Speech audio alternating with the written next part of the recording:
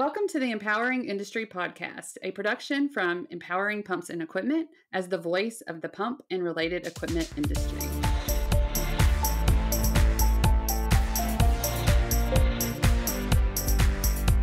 Hey everyone, and welcome to episode 67 of the Empowering Industry Podcast. This is coming out on August 2nd, and we're happy to be in August.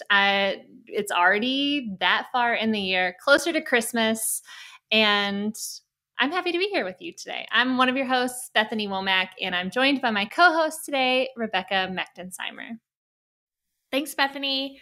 We are super excited to be here with you, the listener. Thank you for choosing us, and please do us a favor and leave us a rating and review. That helps us show up in the podcast platforms and also helps more listeners like yourself find our show. And like every week, we're going to keep it on track this week by telling you something you need to know about social media, previewing the news from Empowering Pumps and Equipment, and then connecting you with an awesome industry influencer that we have for you today that I'm really excited about. I'm going to start, though. And Becca, how was your week this week? So my week was very good. It was a very creative week, which, I go in spurts with the creativity, but I personally, made my schedule this week to be a little bit lighter on meetings so that I could take that creative time to work on things. So one of the big things is I'm working on a new partner offering for 2022. So all of our partners, stay tuned. We got some exciting stuff coming up for you. I also got to catch up with Charli for the first time on a FaceTime call, which was super awesome jealous to see her face and see her smile and hear that she's doing well. She is doing very well. So you guys will be seeing her here soon. And I also wrote an article this week, and it's about preventative and predictive maintenance, but personal growth edition. So I'm really excited for that to come out next week, and you guys will have to let me know what you think. Becca, you're just a super achiever this week. What did I do? I don't even remember. I just listened to your awesome week, and then now all of a sudden I'm like, what did I do? Nothing is nearly that cool. That's not true. You have beautiful babies that keep you busy throughout the week. I do not. So. Okay, but I am super jealous that you talked to Charli. I am trusting that you told her we were all well and that we say hi as well. But then I did do something really cool. I took my own advice that we talked about on the podcast last week about how you should use hashtags more efficiently on Instagram to get a better or to get more of your appropriate audience that you want. And I use that advice and I put in my 15 minutes a day for empowering women every day this week. And every day I do it, I see a new follower, at least one new follower, which maybe you're saying, oh, that's not that many new followers, but that's how you get quality followers. And so I was really excited to see the results. I hope that y'all saw results. You, the listener, saw results if you participated with me in doing that. And then otherwise, it's just lots of thinking about Empowering Women event coming up and how excited we are about that. And so I had a really good week too. Awesome. And for the listener, Bethany puts so much work into empowering women. It's insane. And we are so lucky to have her. So even though she says that her week wasn't as cool, she was doing so many things for empowering women. And we need her on the team to be able to do those things because she's much better at it. Well, I don't know if that's true, but I appreciate the compliment. And I really hope that you, our listener, you come to the event, Empowering Women. When it happens in October, it's right after WEF So if you're planning your trip to WEF go ahead and think about extending your stay an extra day to stay for Empowering Women. It's a great event where you can learn from other women in male-dominated industries. You can hear topics about negotiations and lots of different things that are really important and will really help you in your career. And most importantly, just get to network with this awesome group of women. Right now, there's early bird pricing. I didn't plan on making this an ad for Empowering Women, but Charli's not here to stop me from talking and just rambling, so I'm still going. Becca's too nice. But early bird pricing is right now, so you can jump on that. It'll be through the end of August. There's an in-person and a virtual option as well. And we hope to see you there, please. Okay, into social. This is where I'm going to teach you something about social media that you need to know that will help you with either your personal branding or your company branding in social media for the industry this week. And first, we want to invite you to our virtual meetups. So our Empowering Women meetup is on August 11th, which is every second Wednesday of the month, and that's at 11 a.m. Central Time. And then our Empowering Brands meetup is August 17th, which is every third Tuesday of the month, and that's at 3 p.m. Central Time. You need to pre-register for those events. The link is in the show notes. And when you pre-register, you're emailed the Zoom link so you can have it and be there for those events, be ready to turn your camera on, say hi. I'm hoping maybe we think Charli might be back on one of those calls, at least to say hi to some people. No promises, but either way, it'll be a good month and we're excited for meetups. So shout outs. It's been a while since we've given Leroy a shout out on this show. He is one of our awesome followers. One of the things I love about him is that every week when the podcast comes out on Monday, he gives us a synopsis on our LinkedIn about it and what he learned from it and what he liked. And for one, that's really helpful to be able to get that insight from a listener like you, so I know what you like hearing and what you took away from the show. But then he also sent me a message this morning that said he thought we recorded on Friday, so he was hoping that I got the message before we recorded, and that today is International Friendship Day. And so he and I are international friends, and I think you probably all have a lot of international friends in your network, so maybe give them a shout out and tell them hi, and thanks for being your colleague. Awesome. And so I have a shout out actually today as well. I want to give a shout out to my partner, Steve. Even though he doesn't listen to the show, I'll have to send him this clip just so that he sees that Shame I on gave you, him a little bit of love. You don't listen to the show. But he's been busy for 2 weeks now, like every single day working outside on our new patio, and it's finally finished and it's beautiful. Like, it's so nice. He did a great job and he put a lot of work into it. And so I'm really proud of him, and I wanted to give him a little extra love on the show. And we'll make him listen to this one for sure. I'm going to tell him it's at the very end of the podcast, so he has to listen to the whole thing to hear his shout out. Yes, there we go. But we also want to give you a shout out. So reach out to us on social media and we can give you said shout out on the show. You can stay connected with us at Empowering Pumps or using the hashtag Empowering Industry Podcast. Okay.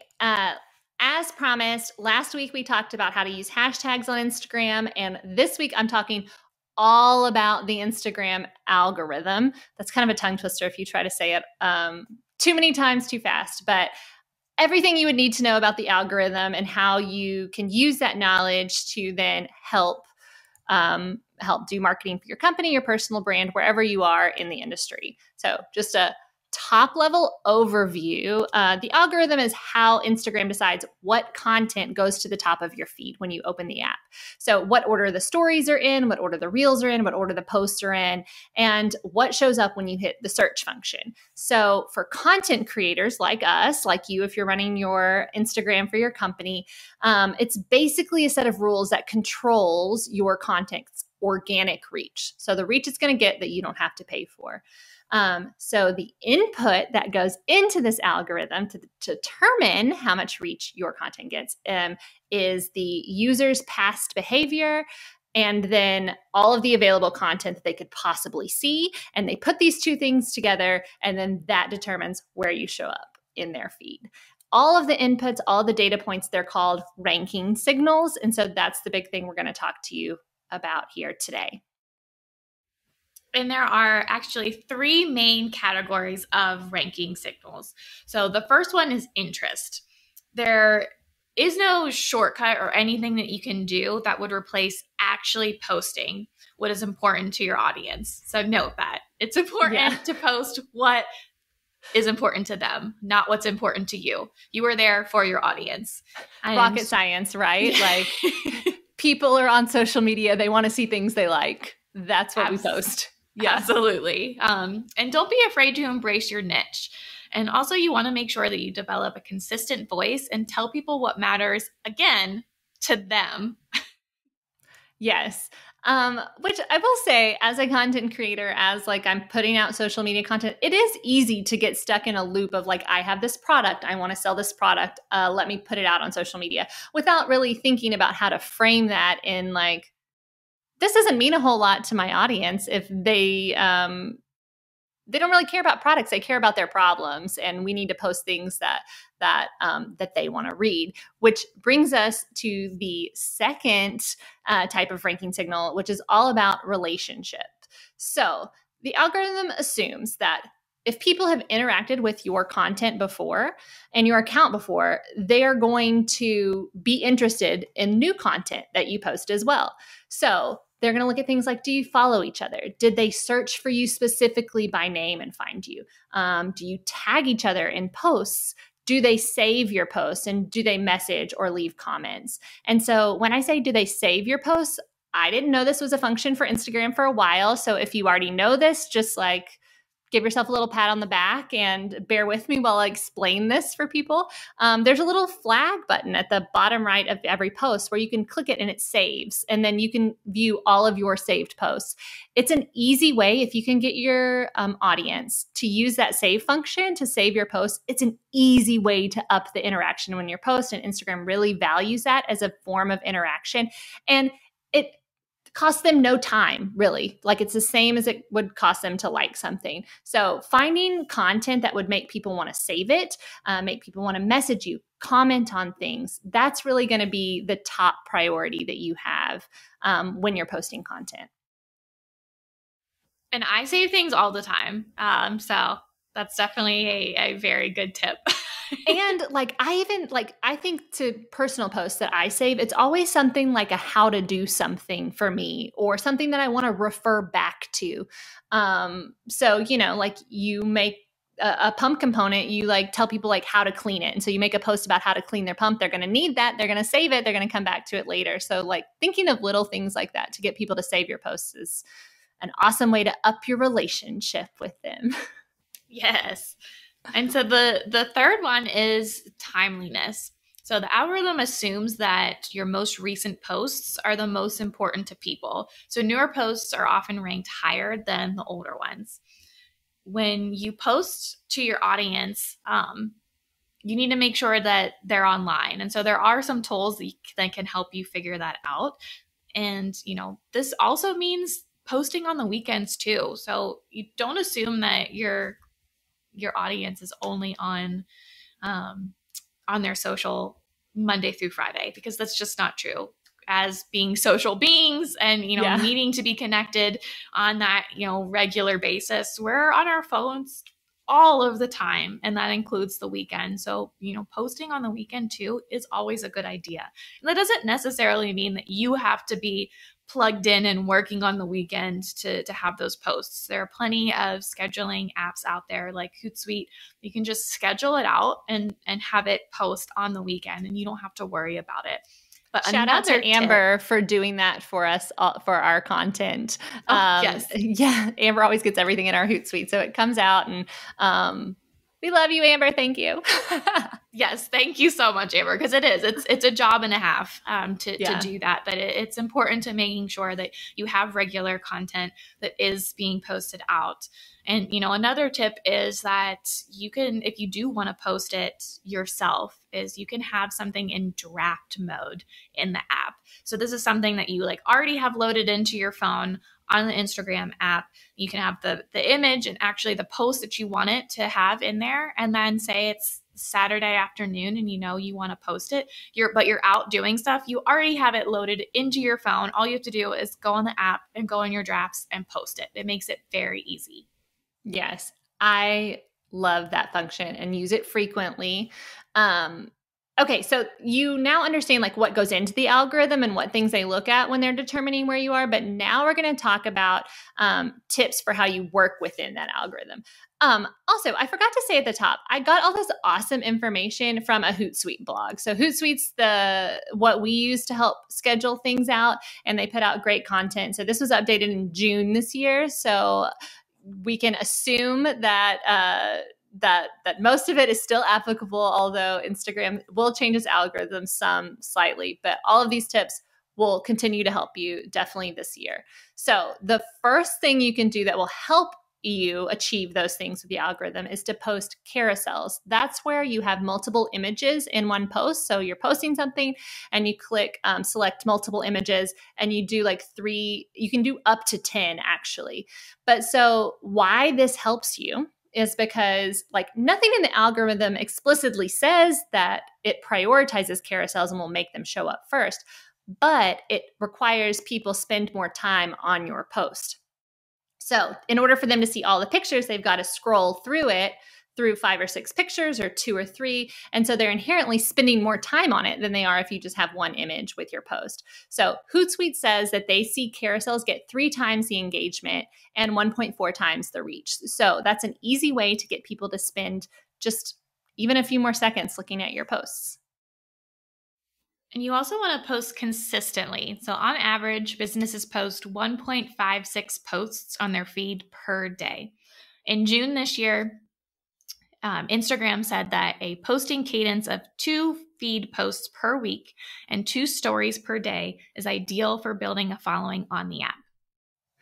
And that really does feel attainable. Like 1.5 to 2 posts a day feels a little unattainable if you're just a small handful of people running your company or you're a startup. And so I think we can all commit to 2 posts a week and get some stories out there to share with people. And when you're posting those things, you really want to be authentic, which is the next tip. It's kind of a theme that we've been talking through all of Instagram, is that like there's really no way to game the system that would serve you better than just being authentic and connecting with your people. There are ways, like people will try to buy followers, or they'll use Instagram automation, which are like bots that will go through and comment on posts, which you can always pick them out when a bot, because they're like, share this on this account, blank, blank for followers or whatever. And you know it's spam instantly. And other than your audience picking up on that, the algorithm is also going to pick up on that kind of stuff. And as soon as they like spot that you have some kind of bot, or you're not being authentic, or you're just copying and pasting all of your hashtags like we talked about last time, it'll move you down in their ranking for where you show up for people.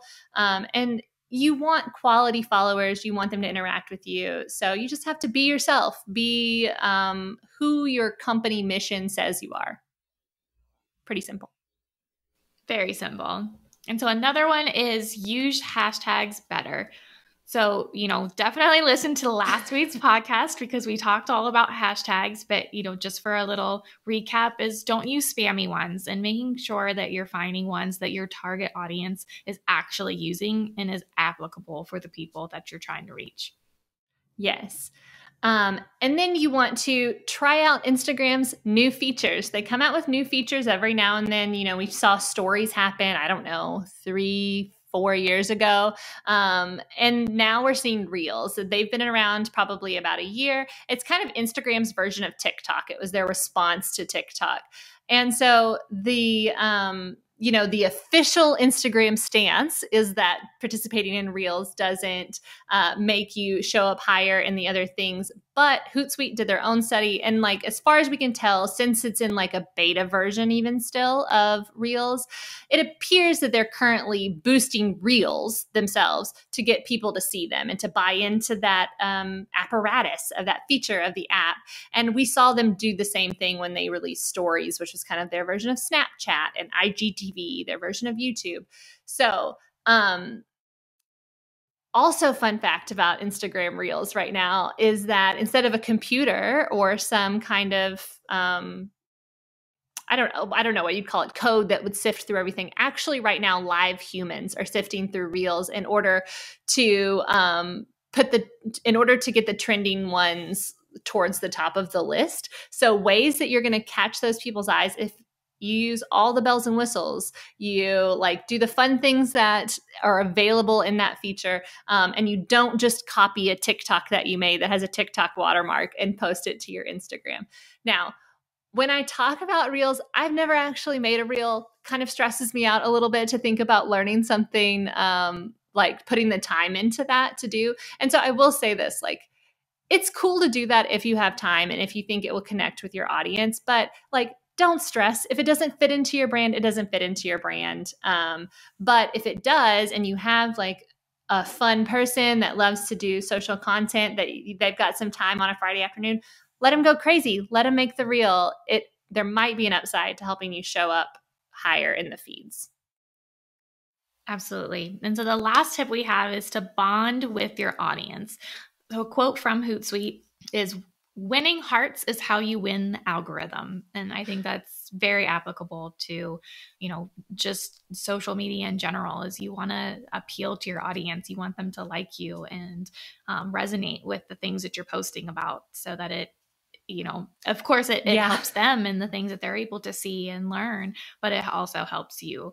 And, for good engagement, on Instagram is about 1% to 5%. But in 2020, business accounts are at 0.85%. So to increase that engagement, respond to all the comments and DMs that you get, as long as, they're not spam. Yeah. the real people, respond to those people and make them feel seen. Also, research your target audience so that you know what they do like and what they are interested in and what they are interacting in. So then you know what you can better support them with your own messaging. And then also create an opportunity to share user-generated content. So using, a hashtag for the industry that you can use for your posts, so that when they type that hashtag in, they find all of your stuff. We do that in Empowering with our hashtag Pump Talk.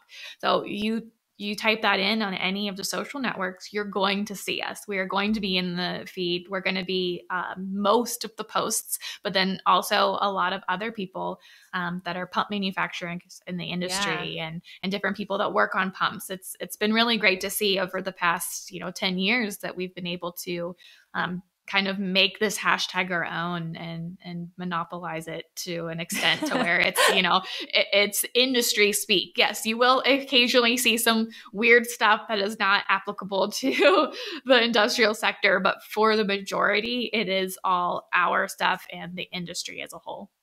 And then when we see those things, you'll frequently see us retweeting people that have used that hashtag, or they're posting something on Instagram that they've used that. You'll see us sharing that content as well. And I just love Pump Talk because 10 years later, like, we're still seeing like awesome things come from using it that there's no way Charli could have like thought to herself, like, this is going to help me in the Instagram algorithm 10 years ago. But having the forethought to like know that hashtags were going to be a thing and they were going to be huge, and like to create one that we could really use for the industry. It's just like really fun to, see the evolution of it, I guess. Like you said, over 10 years, just crazy. Okay.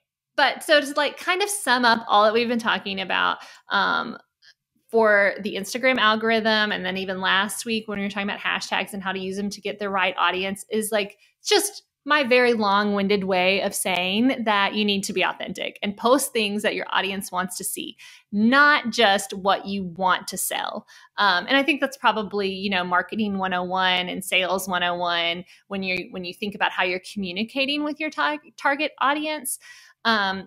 And so that just gets us out of that selling mindset and into that relationship building mindset. And maybe you don't run a business Instagram, maybe you don't do that for your company, but you're building your personal brand, or, you just use Instagram for fun. I hope that you got out of this conversation, like maybe you understand why you're seeing those weird posts when you hit the search bar now, because you've interacted with something. So if you don't like seeing those ads for socks, maybe don't like a sock post when you see it come up.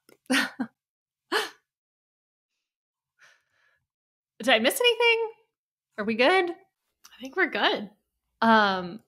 I mean, I feel like I could just keep talking about Instagram forever, but we'll move into the news. This is where we're going to preview the news that you'll see in your inbox from the Empowering Pumps and Equipment e-newsletter coming to you this week. We're going to start with the person of the week. Oh, and I'm so excited because the person of the week this week is a dear friend of mine. It's Jennifer Salas. She's a mechanical design engineer at Sulzer Turbo Services here in Houston. I knew her from my days at Texas A&M. She was a student at the Turbo Lab while I was the marketing director for the Texas A&M Turbo Lab while I was there. Since then, she's been to Empowering Women. She's also married to a Turbo Lab graduate as well, who's an engineer working in the industry. And I hope he listens to this and they can have a little fun about who got featured first as person of the week, because it was definitely Jen. But so one of the fun answers that she shared was that she said she's most proud of the people that she gets to work with, whether it's her coworkers or customers, from the passion they put into their work, into the abundance of knowledge waiting to be shared. There's always someone to be inspired by or a person to push you to challenge yourself. And I just felt like that's a really beautiful picture of the industry and how I view it, and how I hope that you view it, the listener views it as well, and that's why you come here and you're getting all of that out of these stories that we're sharing from people. And anyway, add her on LinkedIn. She's awesome. You'll want to follow her. Yes, and to read her full story, you can check that out on our website, and definitely nominate someone else that you know that you think that also deserves a little spotlight on them. Awesome. So the story that I'm going to be previewing for you this week is entitled Extending the Life of Energy Efficient HVAC Equipment. It comes to us from our partner, InProSeal. They share lots of great content with us that we're happy to be able to provide for our readers and for our listeners here today. So the article goes through an experience from a leading plastic injection company. They installed a variable frequency drive, VFD, on their chiller pumps to increase energy efficiency and reduce operating costs. VFDs, they're increasingly popular in the HVAC industry, but they've been known to induce high frequency voltages that when they discharge to the ground through the bearings, and over time, those discharges can cause premature bearing failure. And so a solution for that problem is to provide bearing protection. When added to the VFD installation, to safeguard the equipment and your investment so you don't have as much downtime. And thanks to the bearing protection that InProSeal provides, the customer in this example, they were able to enjoy, the energy efficiency and the cost-saving benefits of the VFD without the fear of the premature bearing wear, motor failure, expensive downtime, all of that. The article goes into more detail on how exactly it worked and how it worked in this specific instance. I'll include that link in the show notes so you can read through it and learn some more about how to extend the life energy efficiency of your HVAC equipment. And so the article that I picked out from this week's news is a tech note on radial cutting mechanisms versus axial cutting mechanisms from Crane Pumps and Systems. So this article is all about grinder pumps. Grinder pumps are often used in low pressure sewer systems, and they are a critical feature to the sewer system because of that grinding technology. So, this is a cutting mechanism that tends to come in two forms, which is axial and radial. So the radial cutting mechanism is a more traditional style of solids reduction in grinder pumps. The radial grinder pumps can be more susceptible to clogging or jamming on items such as wipes or other flushable items, or I should say not flushable, even though the label sometimes says flushable. Shouldn't be flushable. I had a plumber tell me that the other day when we had a tree root through our thing, and I was like, I don't flush anything, I promise. I know better. I listened to the Empowering Pumps podcast. Have you heard it? Yes, don't flush wipes or anything else that says that it's flushable, because this can potentially stop the pump from running, and that's not good. We don't want that. But part of these cutting mechanisms are what do help those things that get flushed that maybe shouldn't have gotten flushed. So then we have axial cutting mechanisms. So axial cutting mechanisms were engineered to combat the evolving waste stream. So the axial cutting mechanism nibbles away at the solids until they are completely reduced without the risk of oversized or challenging items stretching across and clogging the cutter. So Crane Pumps and Systems also does a lot of chopper pump videos where they show all of the different things going into the pump, and it obliterates it. It's awesome. So if you want to learn more about these different cutting mechanisms, definitely check out the article on our website, as well as the ImproSeal one, and all of the other great news that we will have in this week's newsletter. Yeah.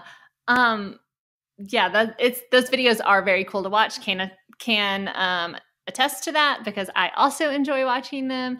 It's just fascinating what our industry has been able to do to solve problems. Okay, so the industry interview, Charli did a bunch of these before she was out for us, and we have an amazing interview for you today.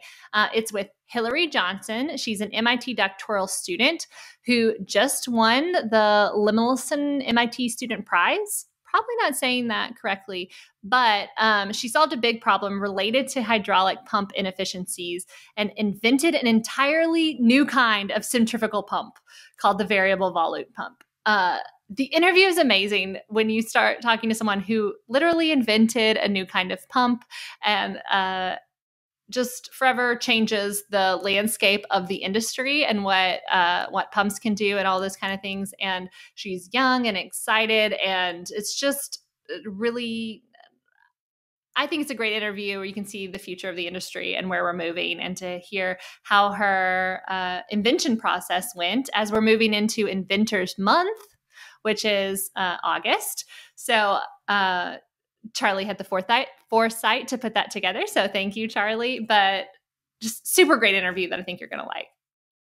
Awesome. And yes, I love the first podcast of August is about an inventor. So I'm really looking forward to hearing the interview. And without further delay, here's the interview.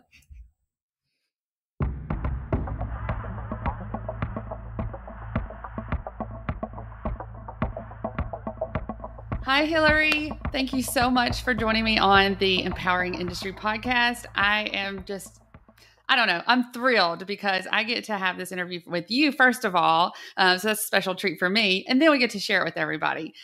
Let's start with you telling everyone who you are and what you're doing. Absolutely. Charli, thank you so much for having me here. It's really an honor. I've followed you for a number of years ever since I got into pumps. So this is kind of a dream. This makes me so happy. Anytime, students have told me this before, but every time I'm shocked. So thank you for bringing that up, and that we can be a resource for you. That's really what we want at Empowering Pumps. So Hilary, it's Johnson, Hilary Johnson, everybody. Yes. And again, tell us what you are up to these days. Yeah. Well, Hilary Johnson, and I am currently a graduate student at MIT in mechanical engineering. And I never thought I would end up doing a PhD, but here I am. My advisor sometimes jokes that it stands for permanent head damage. And the local joke is that Hilary is pumped about pumps, which I certainly am. I used to say all the time, Hilary, I'm pumping the positive. So there's always some kind of lingo that goes in there. I love that. In this industry. Yeah. And it's fun to teach all my peers about pumps because some of them use it in their experimental setups, but I'm one of the few people who's doing research on inventing new types of pumps and really kind of thinking about how do we push the envelope of what does it mean to be reliable and efficient and adjustable. So I do precision machine design and turbo machinery and fluid dynamics, which are all components of pumps. And I love nerding out about that. We will do that now. We will do that. Don't worry. Before we get to that, though, I do want to know why pumps and why did you get into this space? Yeah, I came to MIT to really work for one person. His name is Alex Slocum. If you Google him, he always wears crazy Hawaiian shirts and is just an incredibly influential person in the world of precision machine design. So I came to work for him and was thinking I'd just graduate after my master's degree, which I worked on something totally different, like flexures on a Braille label maker.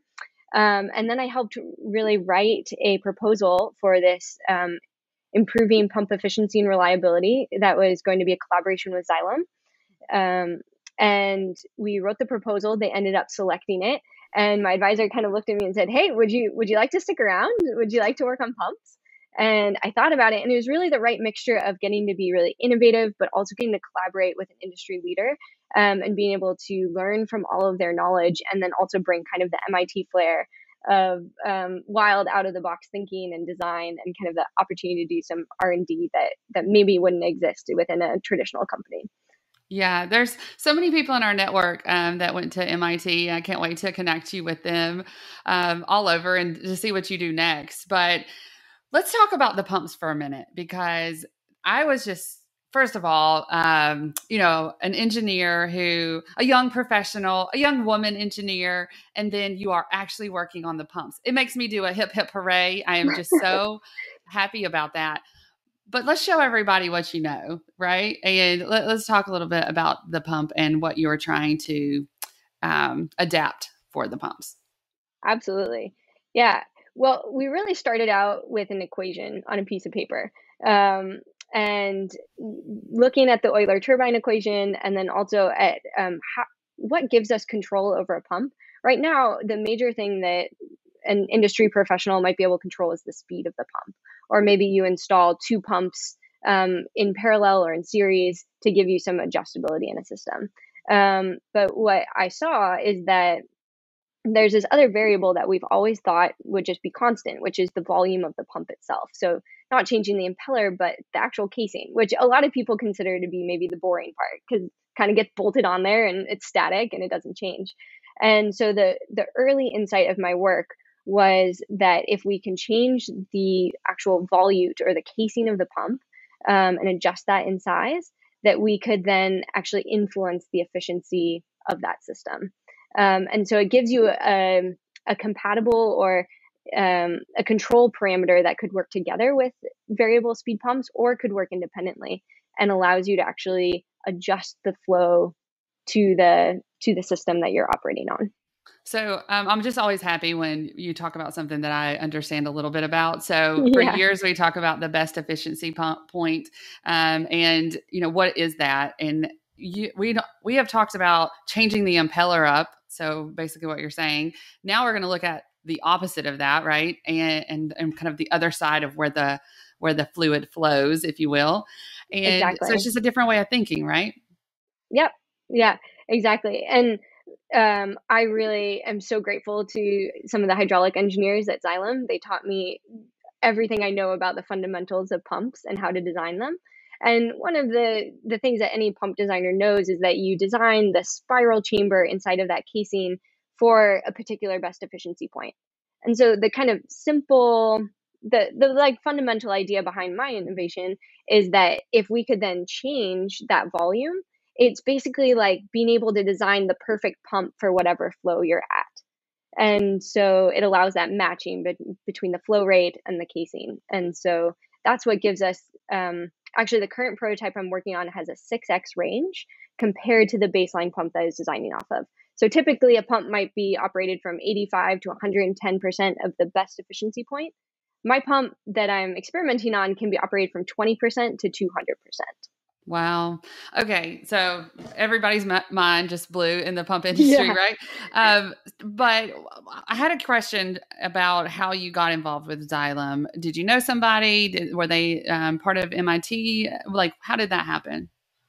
Yeah, there's a great center here at MIT called JWAFs, which they coordinate and bring together a lot of the research around food and agriculture and food, water, and agriculture. And so Xylem came to them wanting to develop academic industry partnerships and collaborations. And so they kind of put out this call for proposals broadly to MIT professors saying, like, give us your best ideas around what could be an innovation in the pump world.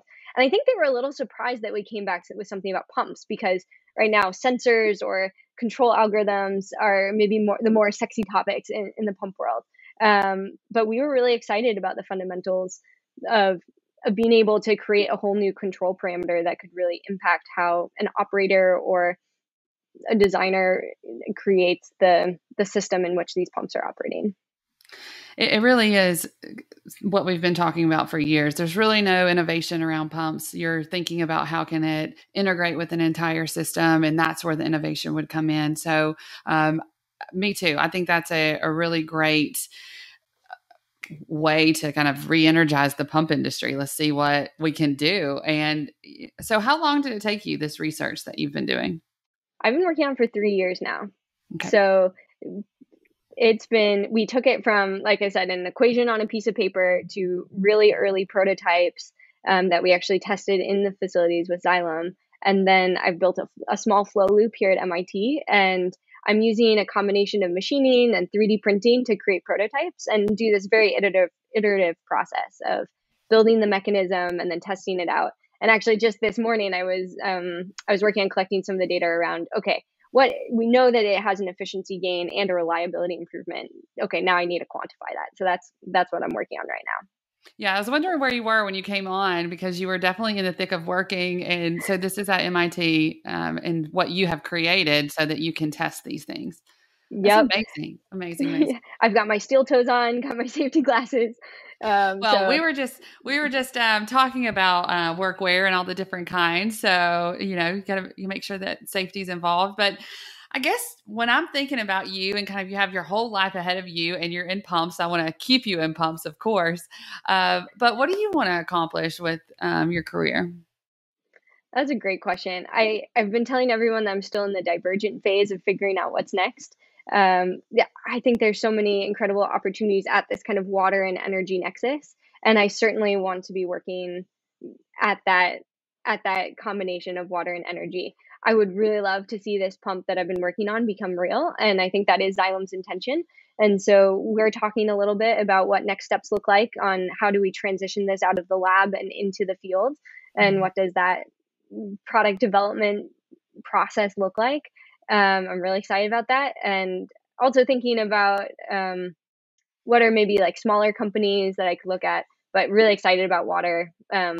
Even before grad school, I went to high school in Bosnia and Herzegovina, which is a long story, but I care a lot about water. Tell me about that. Okay, wait. No, we can talk about it. So you went there, and was it just to visit, or you were at school there? I went to a high school in Bosnia and Herzegovina for 2 years. It's called the United World College in Mostar, and there were 100 students from about 30 different countries at my high school. And we were all in full scholarship. So people came from crazy different backgrounds. And the idea was to live and work and play next to each other from different cultures and countries, and to learn about their lives and their families and where they came from. And so that has given me a ton of empathy for people who have come from places without the same level of access to water and infrastructure that I've had growing up here in the States. And also even here, like we have such huge droughts that we're facing in a lot of the West Coast. And I've often thought that pumps are essential both when we have too much water and when we have too little. And so I really see that as an infrastructure and huge challenge as we face climate change and infrastructure of the future. Yeah, absolutely. And we need great minds like you that can and have had those experiences to look at different cultures, because we're in this together. We've heard that, for a long time, but in water and in our resources, that's absolutely true. So many people I just want to introduce you to. It's so fun to meet you. I look forward to it. Yeah. And so, I think, when I look at you as a woman in the pump industry, in the future of that, because you are just being yourself, you're owning this, and you are, creating something, inventing something. So it's Inventors Month when this is going to go out. And what does it feel like to be in that space and inventing? I mean, what is it like? I think I'm a bit of a shorter woman. And so I always have to first develop my street cred. And as I was telling you a little bit before, I recognize that I'm coming from MIT, and so I know a lot of the technical background. I've done a lot of reading, but also there's so much experience, boots on the ground, that I'm still gaining. And so there's a humility that comes with that. And so Are you able to do that? Are you able to get out into some of these plants, like the manufacturing plants or even the utilities and things? Every chance I get. It's been a huge part of my education is going and walking the plant floor, or walking the machine shop floor. Both on the manufacturing side has really influenced my thinking and invention, and then also on the implementation side. Like, for example, the Boston wastewater treatment here, the treatment plant here in Boston has these huge I've been huge there. pumps. Yeah, they're so awesome. And talking with their engineers has been a great collaboration and learning. And if anyone on the podcast wants to give me a tour of their facility, I would love to show up and learn from you. Yes. I love a plant tour. It's one of the best ways to learn and see what the challenges are. Get your hands dirty a little bit, or not. Gloves are actually better. Yeah. So definitely have that proper workwear. But I just think it's, number one, fascinating that these programs exist that are bringing in our younger workforce, and then after that, when we go into what are we going to do, that you're staying there. You're staying there to be a solution for us, because that's where we are. That's what the sustainable aspect, it has to be new minds and new ways of thinking. So thank you for doing that. I'm excited about the pump and how it turns out as far as the new design. But just as we've been talking, is there anything else that's kind of on your mind that you wanted to share? That's a good question. I think I have so much respect for folks who are on the ground, people who are operating pumps, people who are designing them, people who are designing the systems that they're a part of. And I think before I got into this industry, I had no idea everything that was going on behind the scenes to make sure that I could turn on my tap and have clean water, or that our wastewater could just be magically taken away. And so I think everywhere I go, all my friends and family and community now knows way more about pumps than they did. And I think it's such an underappreciated but essential part of society that pumps are running. I think two fun facts: pumps consume 6% of U.S. electricity, so that's almost equivalent to 56 Hoover dams worth of electricity every year. And so it's just, and that connection between the energy that we're consuming and the pumps that we're running and the water, and then also reliability, are also interconnected. And so I have a lot of appreciation and respect, and also I see it as a huge area for of innovation going forwards. Yeah, absolutely. Especially with bright minds like you. Thanks, Charli. Yeah. So I think it's great to be in the water industry, and it's definitely, actually, water's in most every industry, right? Because it's everywhere. We need it for all kinds of things. Is there anything else that's kind of has your attention outside of that space? Oh, definitely. Actually, I'm so thankful to the Lemelson Foundation for the recent recognition of my work. And it's been really special seeing the other inventors in the curate category or the move it category. And so I see my peers who are doing microfluidics, so using the same fluid dynamics that I'm using, but looking at even COVID vaccines, but also looking at cures for diseases, or how we're doing sampling of wastewater for epidemiological reasons.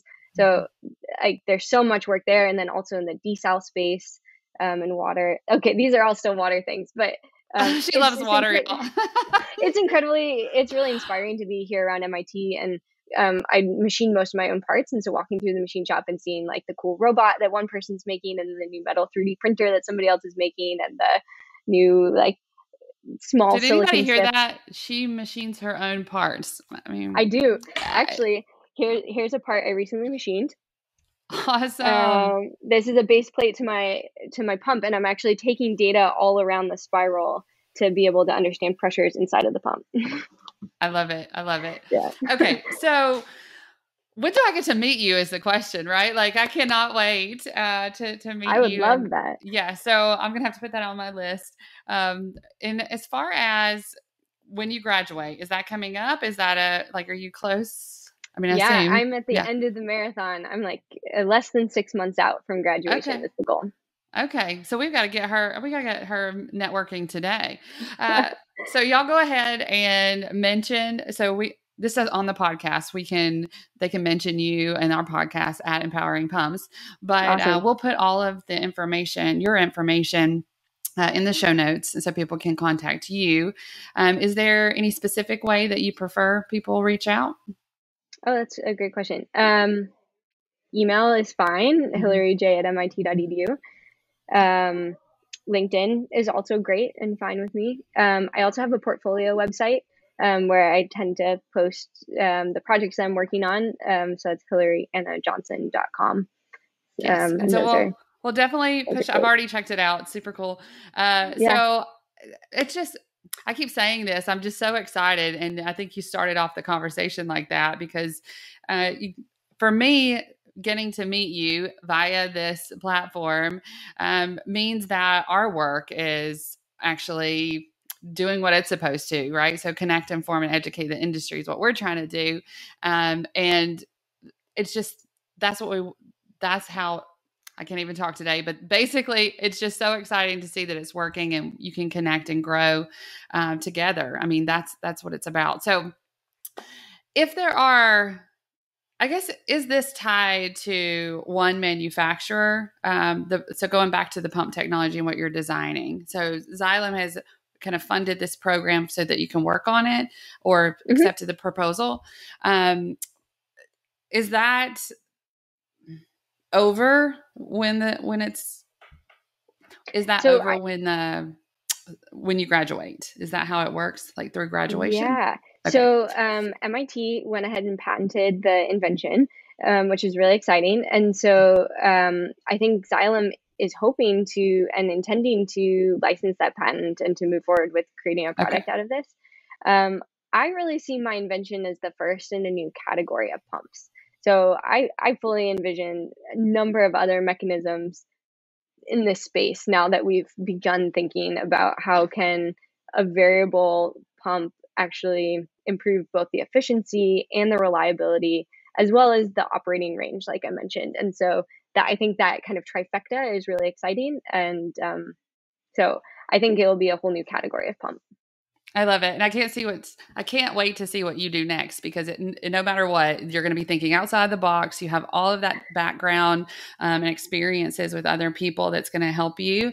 And I think that's what we need. And I'm just happy that you're here. So thanks for joining me today. And I look forward to meeting you. We're going to keep that on the list and just follow your path, right? Oh, thank you, Charli. This has been so great. I love following Empowering Pumps on both Instagram and Twitter. I almost feel like those for me are such professional things now that I'm like, oh, cool, pump updates. Absolutely.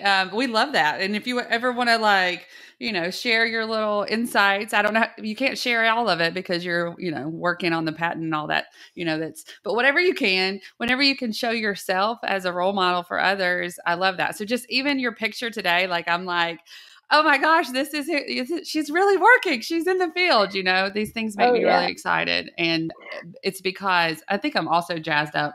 We just were in Chicago for a photo shoot for women in trades and women in industry. And it just makes me happy to see the diverse group of women in our industry. So you're just adding to that, and just thank you. So I appreciate your work. Oh, absolutely. Yeah, I really am so thankful for the many mentors I've had. Many of them men who have been awesome advocates for me as a female engineer. And then a few really great women who have I've looked up to and followed in their footsteps. So both, I think, as maybe one last thing I want to say is to maybe all the men who are listening to this podcast, some of my best mentors have been other men in the pump industry, in particular, a lot of the hydraulic engineers at Xylem who took me into the lab, taught me how to run a pump operational test, like taught me how to, how to design a lot of these components, and, took me to lunch every day, and I got to hear the shop talk, and I learned so much faster because of their mentorship and just bringing me along and not making me feel any different than one of the crew. And so that's been really powerful in my life is that sort of mentorship. I love that. Thank you so much. Mentors, Hilary's mentors. Thank you. And Yes. I agree with you. There are so many men in our industry that are wonderful and supporting us. And you and I, we're women, but that doesn't mean, that we can't support everyone. And I am really, really happy to have those role models and to have awesome engineers. I mean, that's basically that's your title. You've already accomplished that, and continue on with your research and your innovation. It's going to be great. Oh, thank you, Charli. This is so good.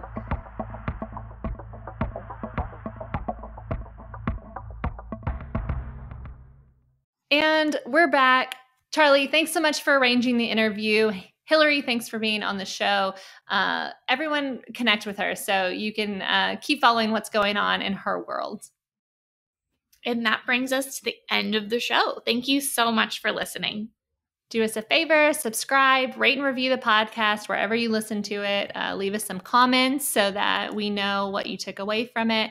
Or be like Leroy and summarize the podcast for other listeners so they know what they're going to get. And you can always reach us through social at Empowering Pumps or using the hashtag Empowering Industry Podcast. Or you can always reach out to us via email at podcast@empoweringpumps.com. We'll be back every Monday with a new episode. And until then, be empowering.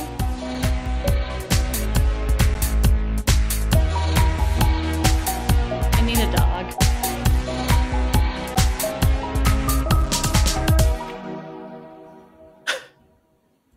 I'm in the playroom recording.